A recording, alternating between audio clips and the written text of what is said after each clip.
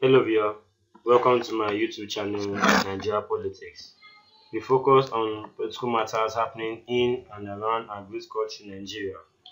For first time viewers, please don't forget to subscribe to this channel by clicking the red button below.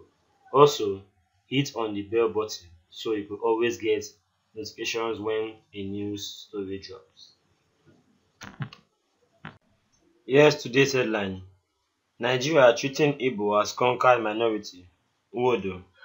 The story reads: the President-General of Ohanaeze Ndigbo, Chief Nnia Nwodo, has alleged that the country Nigeria has been treating the Igbo people as conquered minority.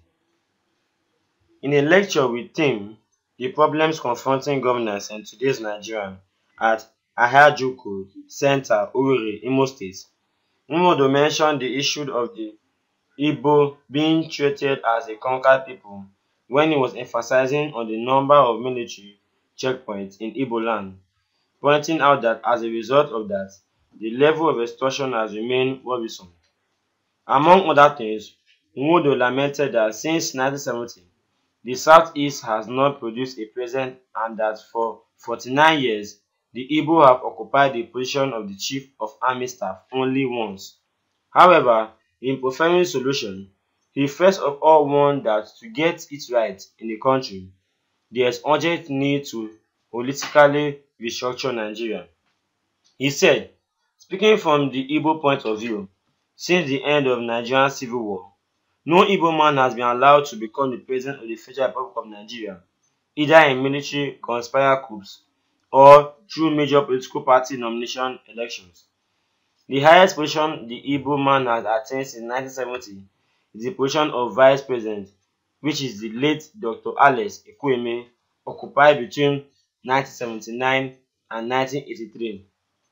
In the 49 years under review, only one Igbo man has been Chief of Army Staff, the second to occupy that position since Nigeria's independence. Two Igbo men became Inspectors General of Police and lasted for only short spans. An Igbo man became Comptroller General of Customs and lasted for 3 months. It has been held in many quarters that the reason for the coup of 1983 was to forestall the possibility of an Igbo man in the person of Dr. Ekwueme becoming the president of Nigeria.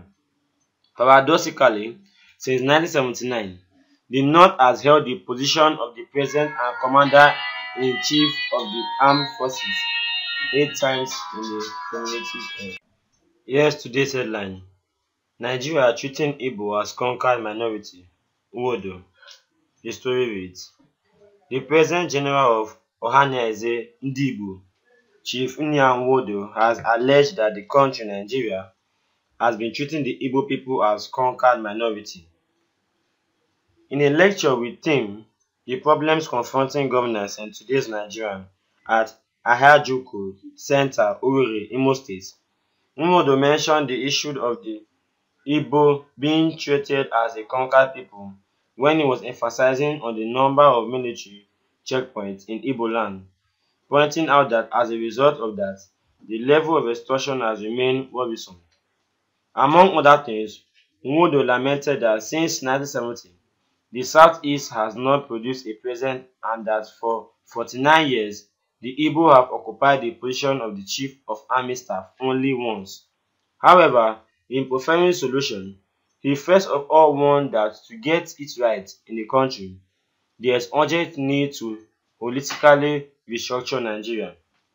He said, speaking from the Igbo point of view, since the end of Nigerian Civil War, no Igbo man has been allowed to become the president of the Federal Republic of Nigeria, either in military conspire coups or through major political party nomination elections. The highest position the Igbo man has attained since 1970 is the position of Vice President, which is the late Dr. Alex Ekwueme occupied between 1979 and 1983. In the 49 years under review, only one Igbo man has been Chief of Army Staff, the second to occupy that position since Nigeria's independence. Two Igbo men became Inspectors General of Police and lasted for only short spans.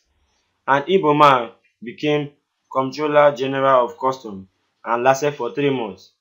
It has been held in many quarters that the reason for the coup of 1983 was to forestall the possibility of an Igbo man in the person of Dr. Ekwueme becoming the president of Nigeria. Paradoxically, since 1979, the North has held the position of the President and Commander-in-Chief of the Armed Forces 8 times in the cumulative